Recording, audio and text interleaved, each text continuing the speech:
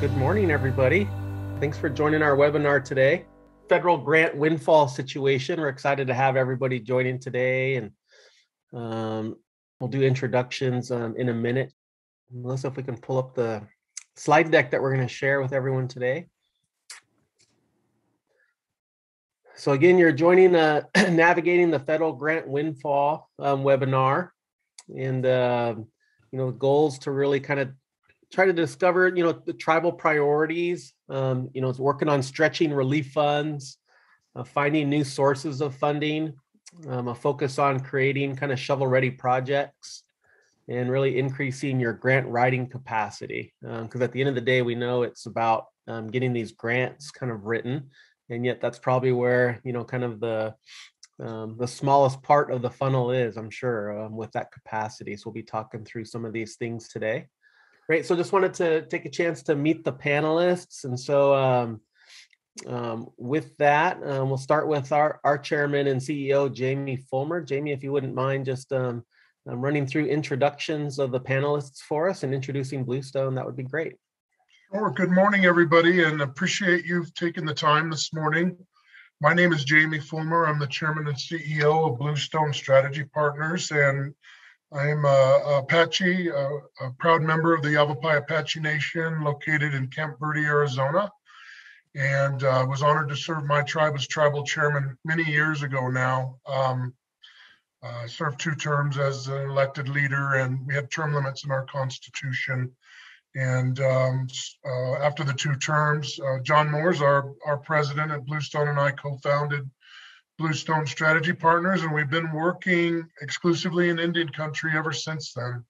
And proud and honored to have served over 200 tribes, and really excited about this morning and the opportunity to have not only our team, but also honored to have 2 tribal chairmen that are joining today. And Isaiah Vinbanco, the chairman of the Saboba Band of Mission Indians, is joining us today, as well as Ron Allen from Jamestown Sklallam tribe. And we're really honored that they were willing and able to join us, because it's a nice cross section of the tribe in the Northwest, and where Jamestown Sklallam's at, and the tribe in Southern California where Saboba Band is located, and also with our team being able to get a national perspective. And so we felt like the opportunity is really is the right time for us to be able to share some of what we've learned in addressing the issues and challenges with the pandemic, as well as the funding that's come through, both beginning with CARES Act and now with ARPA and the infrastructure funds. So we look forward. We also, with the events being moderated by Jason Mancini, and Jason is our national project manager. We also have joining and running the responses and the technology with Melissa Thompson, our senior project manager. And as I had mentioned earlier, John Moore is the president of Bluestone. And so, Jason, just I'll turn the time back over to you to moderate, and just honored to have everybody joining this morning. And we look forward to providing you some insight and some thought leadership around ARPA and getting some tribal leader perspective as well. So thank you very much, everyone. Yeah, thanks, Jamie. Appreciate that. Melissa, any just kind of just feedback on just or just on process as far as question and answers, how that's going to work today? Yes, good morning. If you have any questions you want to pose, please use the Q&A button down at the bottom. Our team here on the panelist side and the host side will get that and be able to respond. And then also just the recording for the webinar will be shared out once we're finished here, and a follow-up email probably tomorrow. So the webinar is being recorded. Perfect. Thanks, Melissa. We can go to the next slide. One thing about just Bluestone is we've got about 15 core service offerings. The bulk of what we do is planning for both governance and also economic development. So a lot of planning, but specifically you can kind of look at the core service offerings that Bluestone offers, and we've been doing this for 16 years now. And so we get to wake up every day and work in Indian country. So excited about and passionate about ARPA and the opportunity it brings, I think, to tribes, across the nation. We can go next slide. So when we talk about, ARPA, the thing that we hear probably the most is more than, 32.8 billion being infused into tribal communities. And for some tribes that we work with, it was a little bit overwhelming. I think, the landscape of how the funds were distributed, the different, entities that it went through for, being able to access these dollars was confusing. And so when we talk about the 32.8 billion, though, we want to talk first from the big picture point of view of it being, just an incredible opportunity. So if we can go to the next slide, we'll see, kind of how that was laid out. And I'd like to go to our president, John Moores. And John, when you think about the 32.8 billion, and we've got a little red box around the 20 billion, maybe you could, help describe as we see it in the landscape of this funding, how that's different than, these other boxes of opportunities. Thank you, Jason, and welcome to all the attendees this morning. So the 20 billion, as you all know, was formula-based distributions to federally recognized communities. There was a minimum of $1 million given to each federally recognized tribe, and then from there was a formula based upon 65% and 35% in two different distributions based upon the size of the community, the land base, and their economic employment. So that's given, and the ARPA funds, unlike the CARES Act funds, have great flexibility. And when I say that, I'd like to use the term of gold. And gold is transferable in any currency, as we all recognize. And so ARPA funds, for the most part, have tremendous flexibility on where the tribe, there are requirements, so we can get into that, but how they use it, when they use it, and what they use it for, definitely the tribes have more control over that than previous funding. Then came along $12.8 billion of additional funding. And let's refer to that as silver for right now. It's very valuable, it's important, it's necessary, but it, unlike gold, in this particular example, it can only be used for the purpose it was received. So for ARPA funds could be used for economic development or stabilizing a tribal economy, workforce development, healthcare, housing, et cetera, which we'll show examples of. However, the 60 plus other funding opportunities at a federal level that has come to Indian country, again, totaling up to a little over $12 billion, is specific for a purpose. So you can see here, there's native language, there's combat domestic violence, there's housing initiatives, there's education programs, there's health systems, and it goes on and on and on. But once you pursue those, which are very important, you have to use those funds for as they were received. ARPA has so much flexibility as a comparative that ARPA can be used to supplement, it could be used to add on, it could be used to pay for these initiatives directly.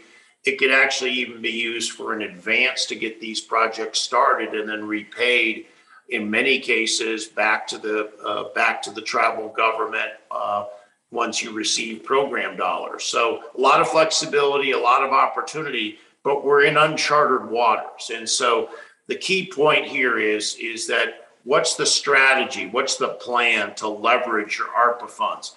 We believe ARPA funds should be used last, as not first. We believe that other than taking care of the community members themselves and in direct, high priority initiatives, a lot of the other programs and departments and economic initiatives could very well be funded through these secondary or program specific dollars, and use those precious ARPA funds to either supplement or have a reserve, because they have the most flexibility. And there are communities out there that received their ARPA funds and immediately spent those without a planning process, without a structured approach, without understanding, in many cases, what the opportunities to leverage ARPA dollars to actually go use and pursue these other non-ARPA dollars and really increase the amount of funds by a multiple that the tribe has access to. So thank you, Jason. Yeah, thanks, John. It's a great, I think, strategy. We're going to talk a little bit about strategy. Jamie, you've been in Indian country for a long time. You were chairman of your tribe for consecutive terms. Have you ever seen this kind of opportunity in Indian country before? And what have you been, telling tribes? Have you talked to them about this opportunity? When I was chairman, this is, now 20 plus years ago, going on my first term in office, was unheard of. There wouldn't even, this kind of dollars coming to Indian country was not even consideration at that time. It was always struggling to find funds for every little thing that you did. And those tribal leaders that have joined the webinar, and that have been around, know what I mean with that. The one thing I will say about that is there's a lot of dollars in Indian country, but because of the impacts on the greater economy, I don't believe that this will ever happen again in our lifetime, at least. There's just not enough money in the federal coffers, especially with them investing in a war overseas as well. So although it's a lot of dollars that have come into Indian country, it's really important that the tribes that are utilizing and leveraging every opportunity to get those dollars and to support the opportunity to build out the infrastructure and the programming and the housing and all of the supportive services that can be leveraged through the funding that's come through in the ARPA and now the infrastructure bill.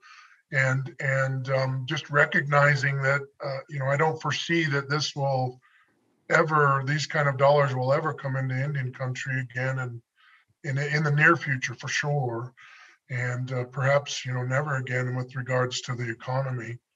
I will say that to John's point that he opened up with the 20 billion that's gone in, those tribes that have already started their planning and have really looked at how best to leverage that ARPA, congratulate you.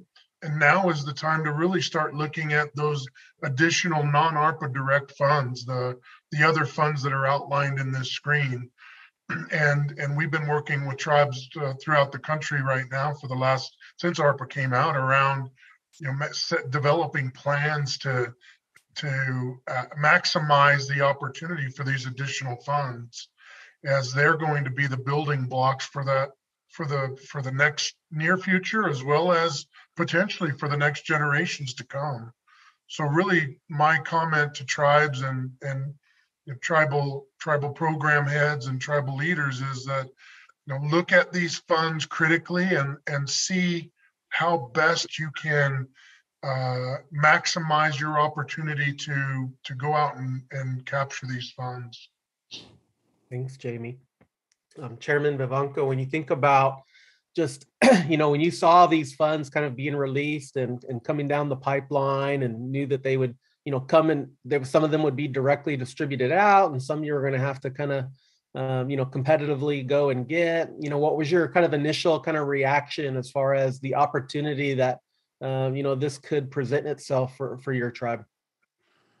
We were excited, but at the same time, kind of curious as to what any restrictions there would be on these funds. As you know, with the CARES Act, there wasn't clear guidance, and there wasn't a lot of flexibility with those dollars. So being able to use what had come down the pipeline the first go around was something we had to step back and really look at, and how can we best utilize these funds to make sure that we're addressing the needs of our community and our tribe.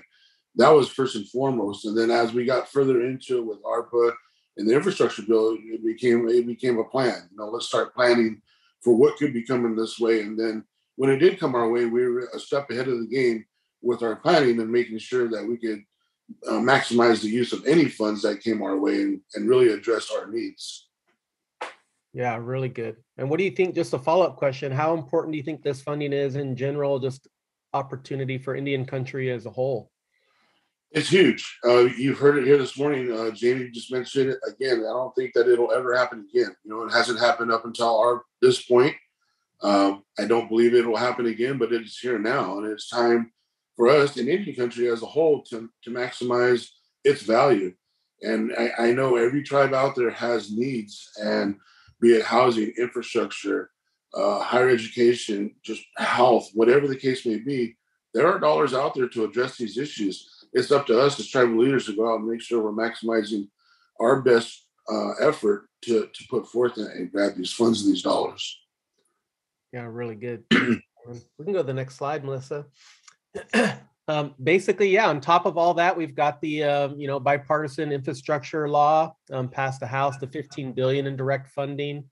Largest resource in U.S. history, addresses a lot of infrastructure needs in Indian country around climate change, a lot of water, wastewater type of dollars that are out there, public transportation, broadband, road maintenance, and all we do is work in Indian country, and we know that that tribes need this type of infrastructure support. But to be able to leverage this infrastructure support, there's got to be some planning. There's got to be some shovel-ready, kind of projects in place. John, as maybe some people are, joining this and realizing, wow, we haven't really addressed or begun to plan yet. I think, some tribes, are asking, is it too late? Is it too late at this point to take advantage of these opportunities? So the answer is no, it's not too late. To give you an idea, there are over 90 grants closing between now and December 31st, representing $1.1 billion to Indian country. So yes, there's opportunity, but time is ticking. The federal government did not take into consideration, we believe, to its fullest extent, the impact on the pandemic to Indian country, and thus the inability to quickly respond to deadlines that were set by Treasury to expend these funds and then come out with 60 plus other funding opportunities that in many cases are brand new to Indian country, with new regulations, new application processes, new reporting processes, and then bring on another 15 billion in new opportunities on top of that, to an already shortened workforce due to COVID and temporary closures in some cases still enacting throughout governments. It's been a challenge. And so is it too late? No. Are there deadlines passing basically daily? Yes, there are. But this is the time. If you haven't started the process, or if you're in the middle of the process, this is a once in a lifetime opportunity that needs to be acted upon. And I'll give you an example that it's not the impact of what we're seeing to all this new funding is that some traditional kind of historical funding agents from the federal government through a standard application process are not being pursued just because tribes are overwhelmed. So, we're seeing a great decline in applications for many funding opportunities. There are a few that have been oversubscribed, but the majority are not. And so that means that even the smallest tribe, the most rural tribe, has an equal opportunity to go pursue these funds. But it is a structured planning approach that needs to be considered. There is a lot of opportunity, but you notice at the bottom of this particular slide, the asterisk, shovel-ready planning projects are a priority. And this started in the Obama administration, where the federal government wanted to see some immediate impacts of the funding. And so they gave special awards or special preference, if you will, to those projects that were shovel ready. So they weren't just concepts on paper. They knew exactly where the project was going to be built. They understood the cost. There was the engineering and architectural and pre-construction work done. There was the understanding of the impact, clearly understanding of the various funding sources and how it was going to be administered within the tribal government. And these are getting preference. These are getting preference not only in the infrastructure side, but the more planning that can be put forth, the better the opportunity for the award. Thank you, Jason. Thanks, John. And Chairman Vivanco, when you think about the impact that the infrastructure bill can have on, your tribe specifically, what are some of the, existing kind of infrastructure projects and needs that you're hoping to accomplish? Well, thankfully we've had a history of great leadership that have looked at our needs as a tribe and said, hey, we need to put planning together for these future projects in hopes that we can one day fund them. So we've gone out and done all the legwork and got things ready for what's important for us is housing. And what comes with that is requiring wastewater treatment facility, upgrading our water system, even maybe solar arrays, expanding upon our broadband connectivity that we do have currently, putting all those into play. And then once the opportunity came through the infrastructure bill to fund these projects, we ourselves thought, okay, we're in a good position. We have projects that would be deemed shovel ready and are really going after those. So I think identifying your tribe's needs and what's important at that moment, and then really progressing upon that to make sure that you are ready for when these grants do come out, you're in a position to take advantage of them.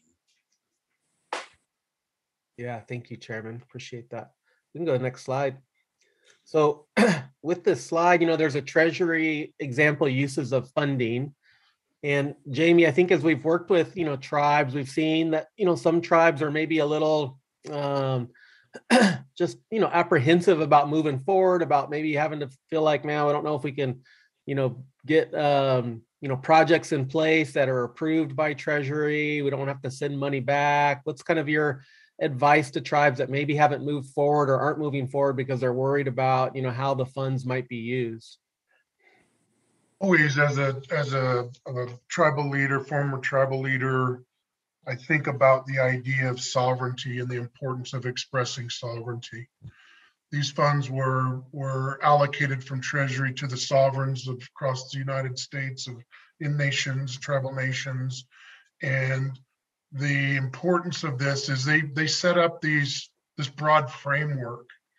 And what really becomes important is making certain that as you plan forward, as using the ARPA direct funds, that you're thinking about maybe alternative uses beyond the pandemic and beyond the here and now.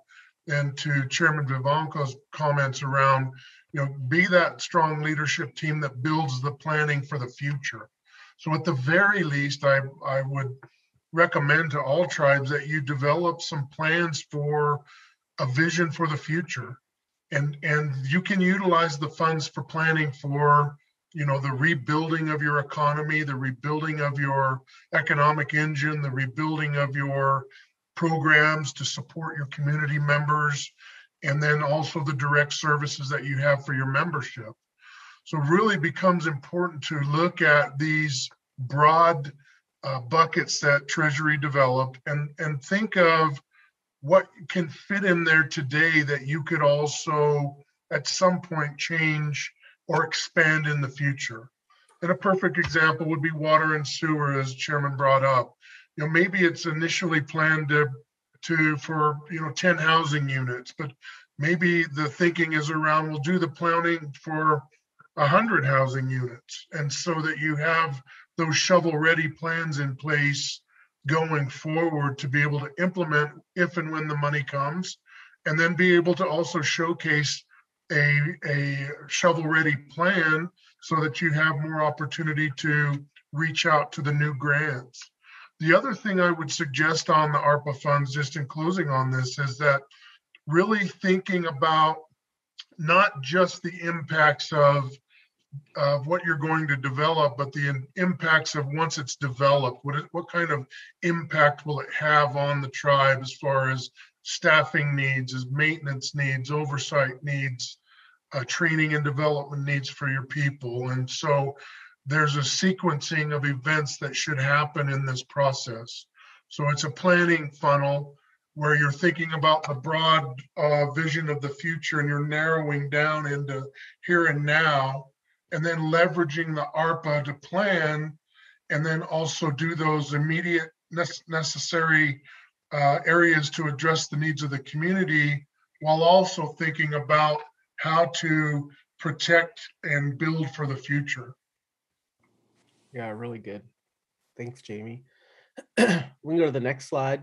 John, when you think about maybe just, with that being a little bit more creative. So one way to look at it is, Treasury's kind of handcuffed me. Another way to do it is, okay, how do I work around, kind of some of that guidance, that general guidance, and get creative maybe when it comes to, looking at how to, use fiscal recovery funds.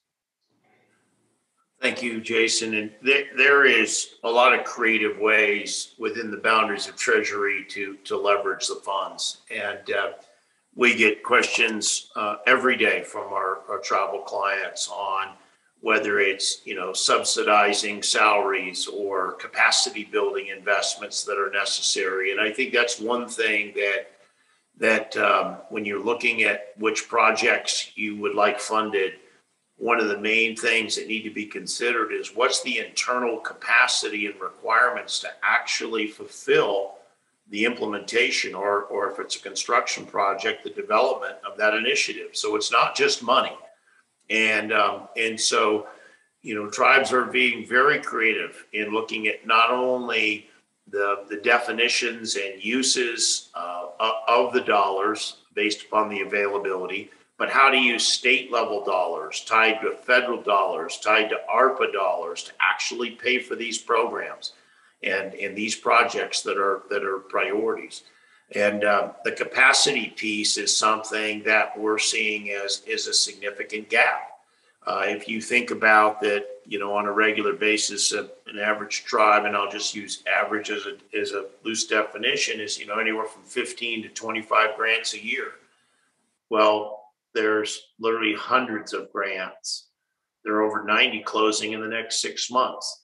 And so there needs to be a very thoughtful strategic planning process to not only address the creativeness of what funds could be available in conjunction with state and federal initiatives, but also internally, how are those projects, if they are funded or if they decide to be funded by tribal government, how are they actually going to be implemented? And I think capacity building is something that is of great concern, because what are the departments that are most impacted through this? HR, workforce development challenges that exist not only in retention, but in recruitment of qualified staff in training to support that.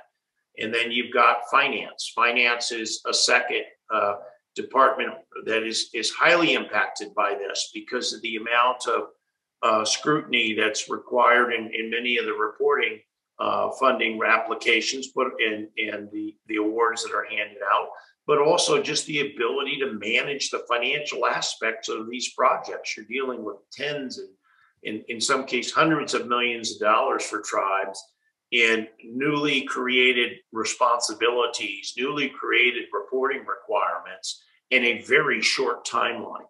And then the other is the grants department, right? And the grants department they're used to be creative, right? They're used to figuring out ways to position projects that are best and able to be funded. And one thing about the Bluestone approach to this planning is that we look at not only all the available funding, but what are the creative uses of those funds to meet the tribal council goals based upon the community's priorities. So it is a process, and there's a lot of room for interpretation. But if it's properly done and there's good guidance, the outcomes can be significant for tribes. Really good, John. Thank you. Melissa, if we can go to the next slide and talk strategy a little bit. And so, as we know, the direct distribution funds, all tribes receive that at various levels based on, basically the size, right, of the tribe. And so, John, we work with, all sizes of tribes, and we work with some smaller tribes maybe that got a lower amount of the direct distribution funds and maybe feel like they can't do as much with ARPA. But maybe talk about this strategy a little bit, just to talk about how you can leverage those funds, how you can maximize the funding opportunities to really grow your ARPA opportunity. Yeah, thank you. So ARPA was, CARES Act was, dictated, as the chairman mentioned, as far as the types of requirements and the timeframes and so forth. Then ARPA came along with the ability, a longer 3-year time frame for allocation of those funds, but much more room as far as how they could be used. But there was still, and for many tribes, it's a small amount of money. In some tribes, it was a large amount, but but they have larger needs. Overall, ARPA is a drop in the bucket for what tribal communities actually need to stabilize and grow their communities in all aspects, from community development, economic development, health, education, et cetera. It's a drop in the bucket as far as the needs that are there, and we know that, right? But then came along the non-ARPA dollars, and so that was the first. To us, that's the great equalizer, right? And why is that? Is because all tribes are able to submit applications for awards, federally recognized tribes. So now you have this pool of $12.8 billion that it's the sovereign right of a federally recognized tribe to pursue each and every one of those awards, right? And so how do you do that?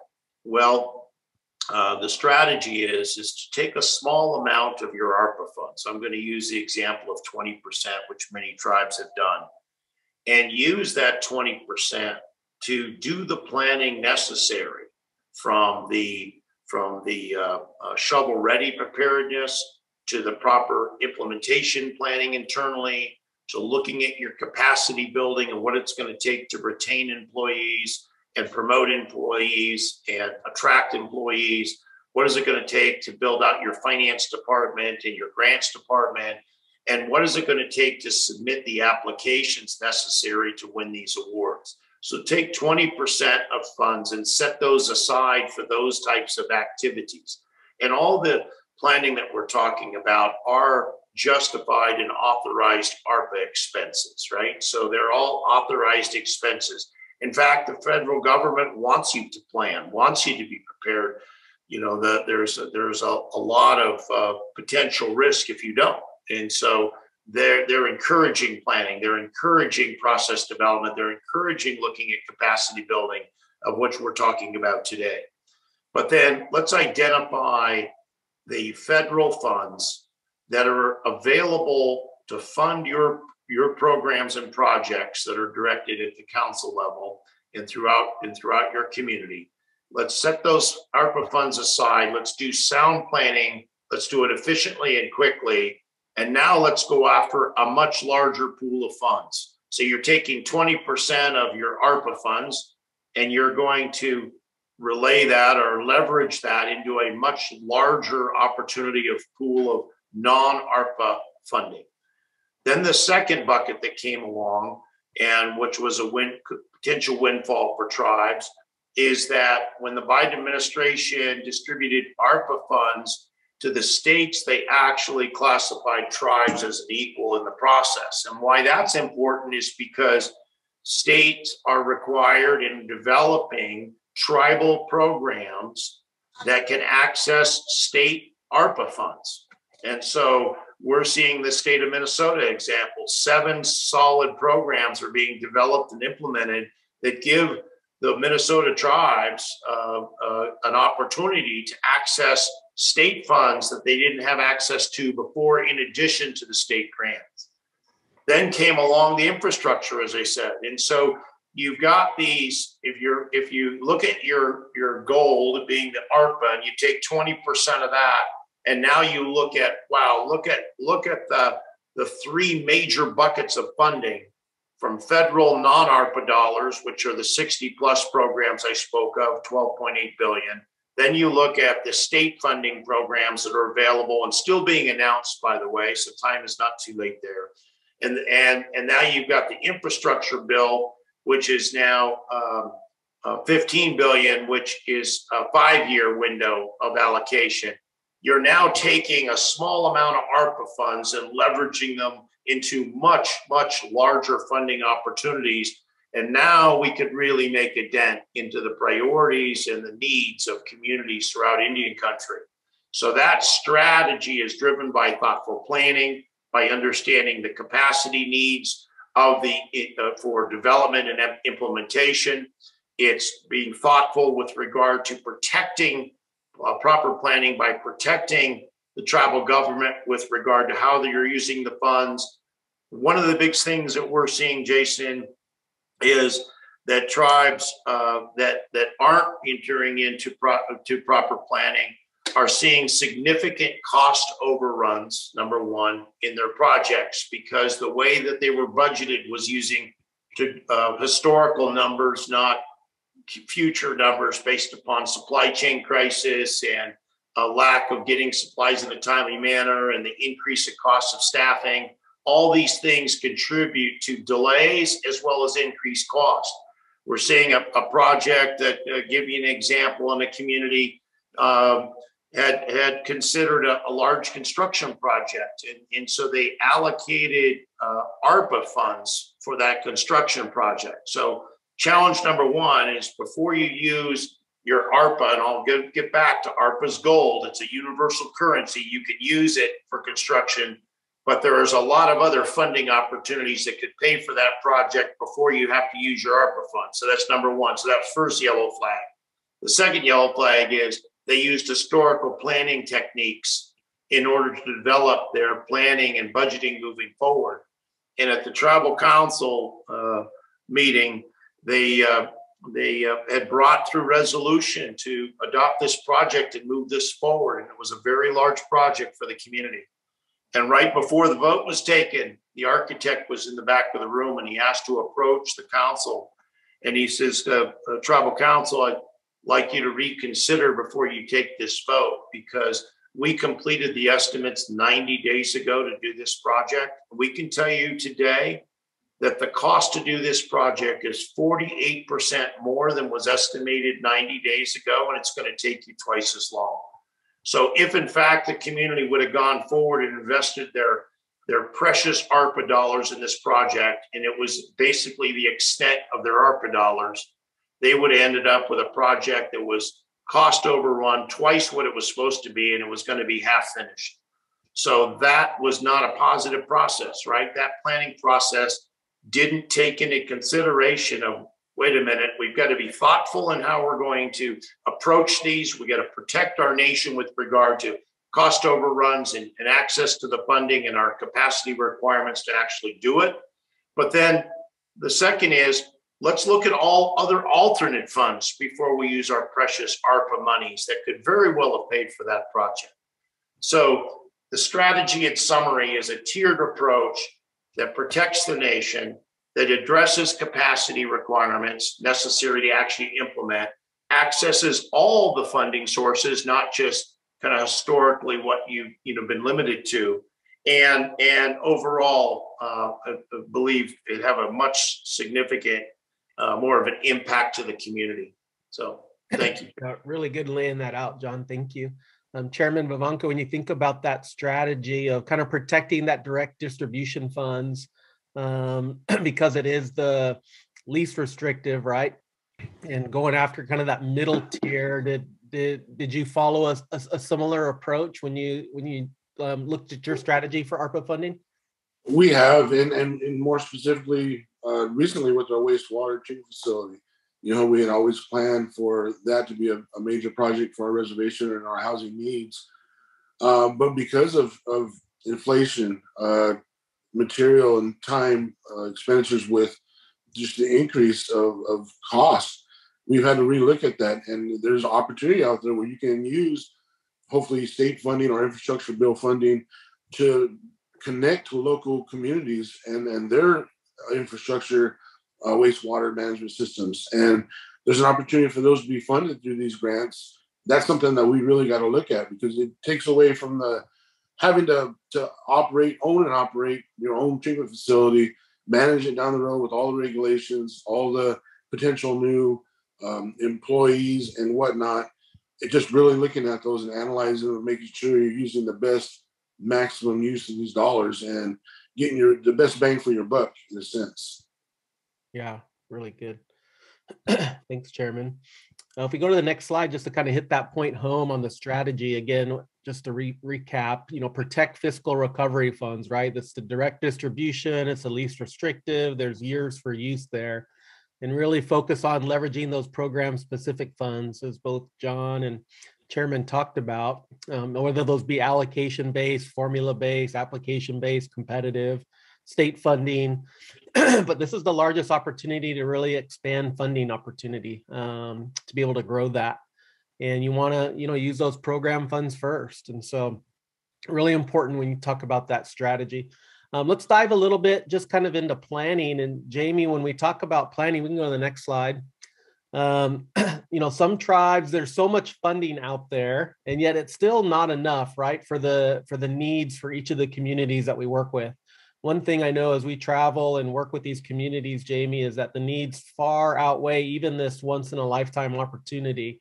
So how do you keep from, just chasing funding, I guess, because there's so much funding out there, it can be overwhelming, and different departments might chase funding. We've always kind of talked about maybe trying to lead with, kind of key council and tribal leadership initiatives.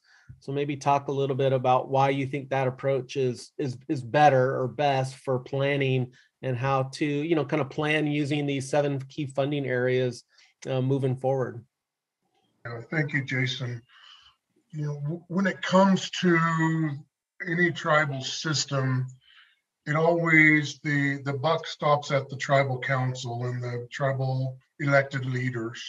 So it really becomes important for leadership to be not only involved in planning, but to lead planning on the priorities that are most important to the tribe now, and to develop a vision for what they would like to see going forward.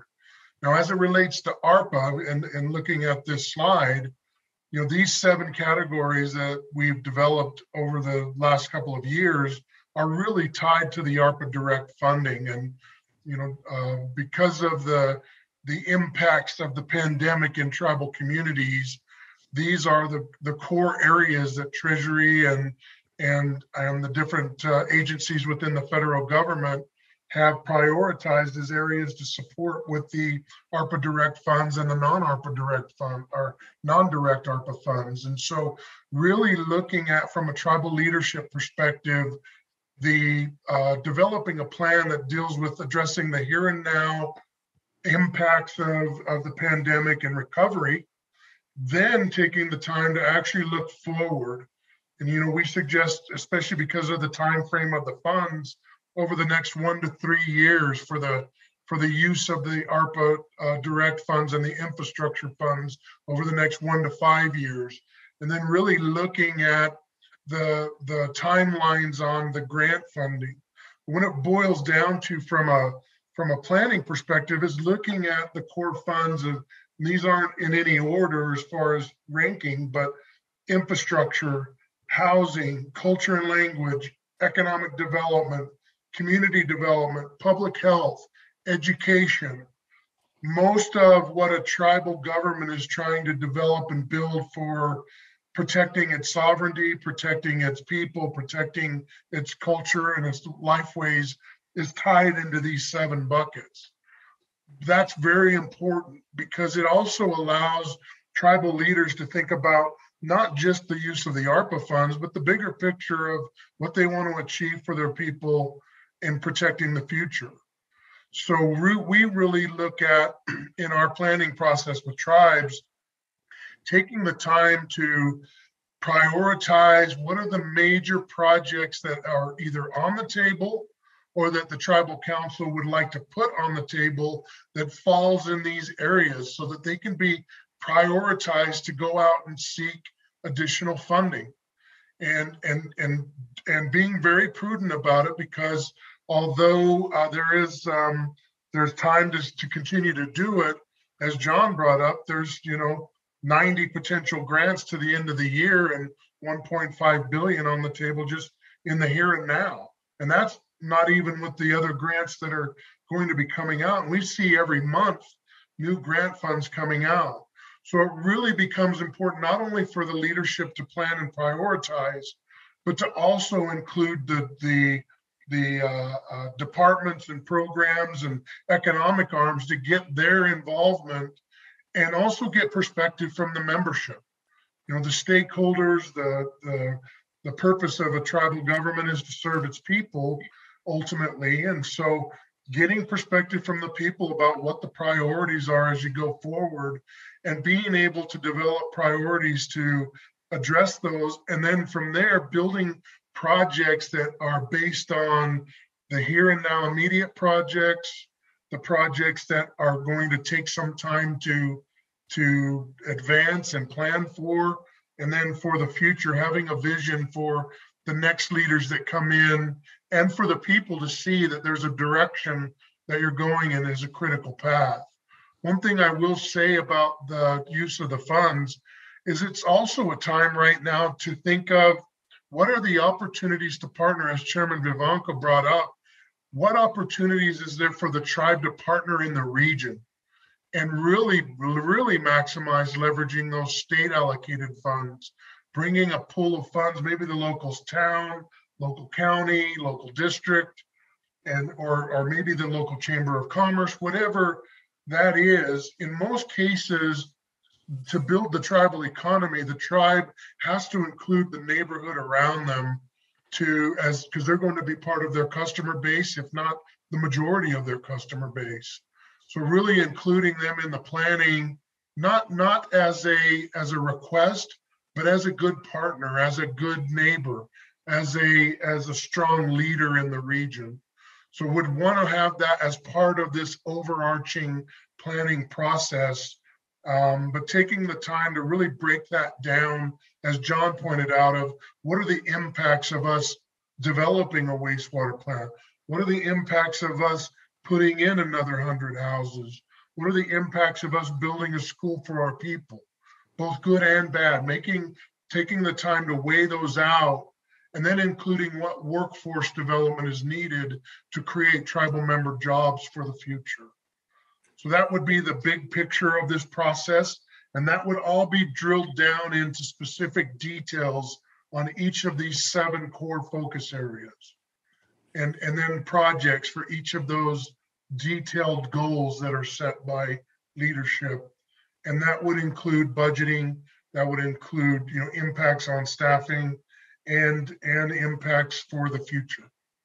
Yeah, I think, Jamie, that's an excellent point. And in many cases, the planning actually identifies the projects and the needs for additional support. I'll give you a couple examples on this slide, 3 of them. I'll just use public and community health as one. There's more money for health projects there's ever been in Indian country. And as we all know, there's a dire need for it.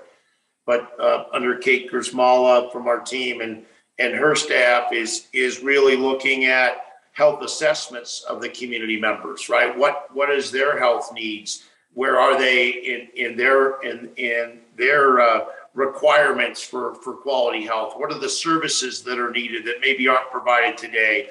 What's the assessment of current clinic operations? Are they up to what you need in your community? Not only from staffing, but efficiency and third-party billing, and are they efficient operations? And if there's gaps, you know, this is the time to identify, is there a potential expansion of a clinic, right? And what that could look like. And those are projects that could be paid for under this process. And then looking at healthcare for profit. We believe at Bluestone that leveraging sovereign rights in healthcare for tribal communities is a tremendous opportunity for financial stability and better healthcare for community members. And so is that being considered both on the economic side as well as on the health side? And then if you look at, you know, human resources, as we talked about, Alicia Finley and our staff oversees several or many projects related to compensation assessments, right? One thing that we're seeing in the gaps I mentioned earlier is what the gap between able to recruit and retain quality staff. And that is a challenge in Indian country as it is across all of the US today.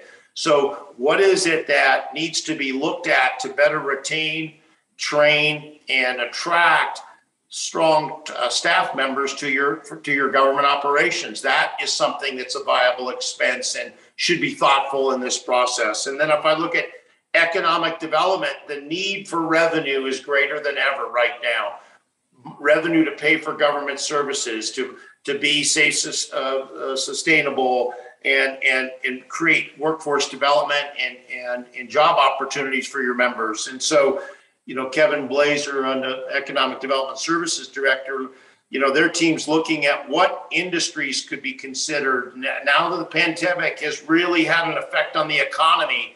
Where are the opportunities for tribal sovereignty to leverage through taxation and land use and so forth, and funding? So these planning approaches actually lead to identification of critical projects that could then be paid for through implementation of these different funding agents. So thank you, Jason. Yeah, thanks, John. If we can go to the next slide. So just kind of an example of, kind of what that would, produce when you think about, instead of just chasing the funding, starting with really kind of leadership's, kind of key areas of focus. And here's kind of a case study of how some of those things. Now, these aren't projects, right? These are just kind of, high level kind of goals. These kind of will waterfall down into several projects, and there'll be a lot of planning to get those projects kind of mapped out and to get them shovel ready. But Chairman Vivanco, you went through a similar process. How important was it to kind of lead with, kind of leadership's, goals, I think, to be able to really talk about how you would address the ARPA opportunity? I think it's extremely important, and you identify this slide. In our tribe, we took the very same approach. We, as a council, sat together for it wasn't even hours, but days and weeks, and identified current needs, future needs, and just where we anticipate our tribe going in the next 5, 10, 25 years, and what the needs may be. We put all that down on paper, just as you have a slide here that shows as such, and really identified from there what are our priorities. Once you identify those priorities, the funding opportunities that are out there, we went and hired a second grant writer to help us identify those areas and see what's going to be available to us and what was the most feasible. Start chipping away at that, and then aim for the ultimate goal. And creating a community that is self-sustainable, making sure that you have addressed all of your tribe's current and future needs, or just identifying them at least, and then just really going out there and sticking to your plan, sticking to your model, making sure that this is your Bible, so to speak, and you can turn back and look at it and what else can we address. Once you create that and improve upon it, I think you'll find success in that, and going after these funds and identifying the specific dollars that are out there for what may be on your list. It's something that we're doing. We continue to do. Just because we went through it one time doesn't mean that we don't think of something down the road and don't add it. We do that. And we just continue to build upon that to make sure that we're addressing all of our future needs and all of our future goals. So I think it's very important to sit down, have a working council session. Like I said, it may not be one or two, but multiple and over some time, but addressing all your needs. Yeah, really good. Thanks, Chairman. Melissa, if we can skip the next slide and go to the one after that so we can talk about the process really quick. When we think about, this approach with phase one really being that of establishing those leadership goals. But John, we saw that slide of all those leadership goals, but how, just in your practice and working with tribes, how has that turned into kind of projects, moving those into really kind of projects that can actually, seek grant funding opportunities? I think the chairman did an excellent job of recapping the importance of gaining alignment. The key word here is alignment with tribal council. And so having at Bluestone, we believe in a work session environment, 2-day work session as an example. And we interview the individual tribal leaders to gain what their priorities in the 7 funding buckets, what you saw the slide earlier, what are the top 3 and 4 goals that they would like to accomplish. And we collect that data, and we have a working session, and we go through a facilitated discussion of prioritizing individual projects, individual goals, what the impact could be, what the funding opportunities at a high level could be. And out of that comes the top 3 to 4 goals in each of the 7 categories. So you just do quick math, that's anywhere from 21 to 28 goals the tribal councils across Indian country that we work with feel that those they either want to move forward with those and get funding and see how they can really see these projects into reality. And so then at that point, the tribal council assigns point of contacts within the departments or programs, excuse me, that are assigned specific goals to turn those into projects. And so at Bluestone, we have a process that's called a project priority worksheet. And we work with the points of contact and develop what are the projects, what are they defined as, what do they look like, what planning has already been done or has it started that is going to accomplish the council goals. So get a clear list of the projects necessary, whether they've been pre-identified or not, that are going to be necessary to accomplish what the tribal council just laid out. And to give you an idea, 21 tribal council goals usually turns into between 80 and 90 projects. So now you've got 80 to 90 projects, and then they come back for approval to council. So now council says, here's my goals that we want to accomplish, working with the POCs and the Bluestone team. Here is specifically the projects that are necessary to actually see our goals become a reality for our people. Some communities ask for community input to those projects to make sure there's alignment between stakeholders of the council and community and staff. And then it's moved forward with phase two. And phase two is really where the rubber meets the road. If you think about moving, 15 to 25 projects through a government system historically, and now you're looking at anywhere from 80 to 90 projects with 3 times the amount of grants funding sources, you've got a complicated model. And I'd like to use the hourglass, right? You start at the top of the hourglass as the big funnel, and you have all these opportunities that go into it. And then at the bottom is all the funding opportunities that are available to source those. But the small part of the funnel is the bottleneck. And the bottleneck has to really address capacity, address structured planning, cost controls that protect the community, capacity requirements on staffing, et cetera. And so the planning process that we've identified and are working with tribes, take all that data and put it into a document that's between 6 and 10 pages per project. And it basically represents about 80% of everything that the grant writer needs to actually go pursue the project. So historically, grant writers, move from department to department and try to collect data. So in this case, they're given, here's the project priority, here's the goal of the council, and here's the planning document that addresses 80% of what you need to actually go get that award. And that's where we're seeing the success. That's where we're seeing, historically 15 to 25 projects move through the planning process to seeing 80 to 90 move through the process in an efficient, timely manner. And it takes engagement and support from tribal council. It takes engagement from the grants department, but it also takes engagement from the points of contact at the project or program level. And the awards, we're looking at a tribe that received, I'll just give you an example, a small amount, I want to emphasize the word small amount of ARPA funds. They're now pursuing over $100 million in federal, non-ARPA, and state funds to fund their projects and using this strategy. And I could use that across various different sizes of communities. But this is the approach that widens the funnel of the hourglass in the favor of the community. Widens the hourglass to protect the community through a structured planning process. And the result is greater awards, greater efficiency, and the ability to actually implement the projects that the council decides to move forward on. Really good. Thanks, John. We got a couple minutes left. And so Chairman Vivanco, and I think about, you've made a commitment, your tribe's made a commitment to planning and to really getting things in place and moving these, projects forward. So now that you made that commitment to planning, just 5 years from now, as you look back, when you look back 5 years from now, what would you hope that you would have accomplished? What would success look like for you and the Soboba tribe? I think address that. In 5 years, I would hope we would address our needs, and we, housing being one of the biggest, making sure that we have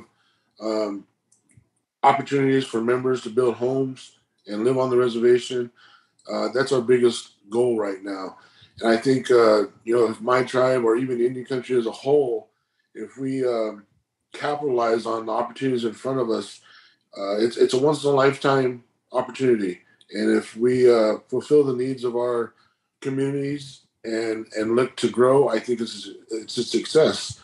It's up to us, and it's up to us alone to work together as one with contractors, consultants, with the U.S. government, and making sure that we maximize the opportunity and seize the opportunity to create for our community. So I think there's a lot of opportunity out there, be it infrastructure, be it broadband, be it housing, be it whatever your need may be. It's a win if we go out and use these dollars to its maximum use potential. If we have to turn around and give back $1 to the federal government, I think it's a loss. So. Wow, really good words, Chairman. Thank you. Yeah, Melissa, if you could pull up our just contact info slide. And then Jamie, as we close out, just if anyone's interested in maybe going through a similar, process that the Chairman and John and yourself have described today, maybe what's the kind of the next step if they haven't really done much planning yet, especially around ARPA, and they'd like to get started? Any kind of recommendations on first steps? Yeah, I think, first and foremost, the leadership should come together and look about start with what remaining ARPA funds do you have? Most tribes have committed resources already at this point, but many tribes still have some that are unobligated, and they're looking to determine how best to prioritize the use of those funds. So I think that's the starting place, and definitely recommend whether you use an outside support or professional like Bluestone or able to do it internally. As the chairman brought up, it isn't a sit down and plan one time exercise. This is a process that's going to take several meetings of the minds to come together to unify your priorities, to align with one another, to get your community's perspective on what's a priority to them, and then also to develop a vision for the future. And that's I think what I heard from Chairman is that call to action around, it's your responsibility as executives, as program heads, as participants in the tribe, and as tribal leaders to really, be a champion of the process.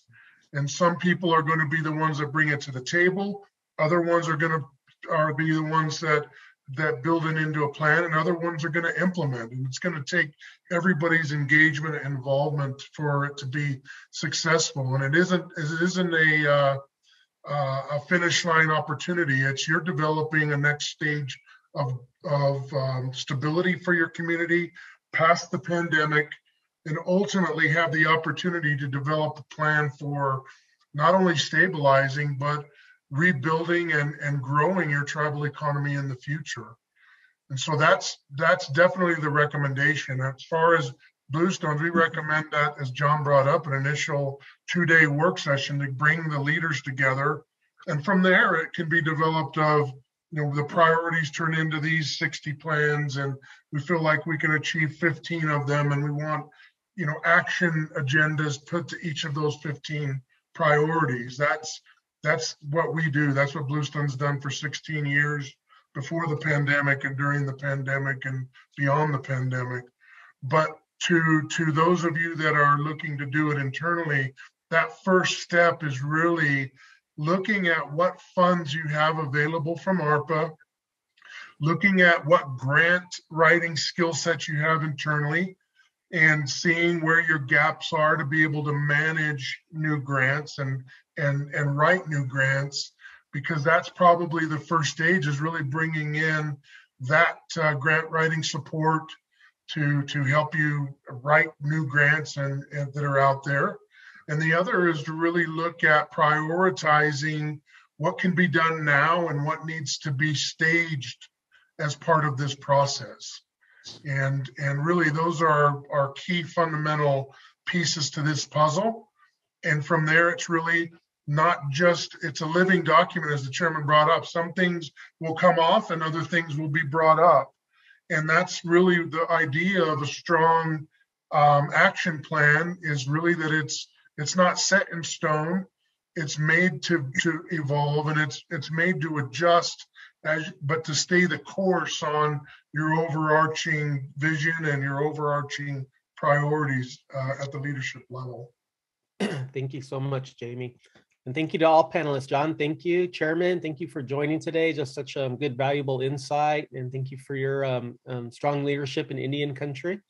And we've got a survey that I think we're going to send at the end here, right? Is that right, Melissa? It should pop up automatically once we're done, as well as in a follow-up email tomorrow. Okay, great. So it'll pop up. If you could stay and take that survey, I'd really appreciate it. If not, it'll pop up as a follow-up email. If we can support in any way, please let us know. We'd be happy to. And thank you for everyone's time today, and best of luck in navigating this windfall of federal opportunity. And hopefully you're encouraged and inspired to make the most of it this morning. So thank you. Please reach out to Bluestone if we can be a support resource. We'd be honored. Hands up to all of you.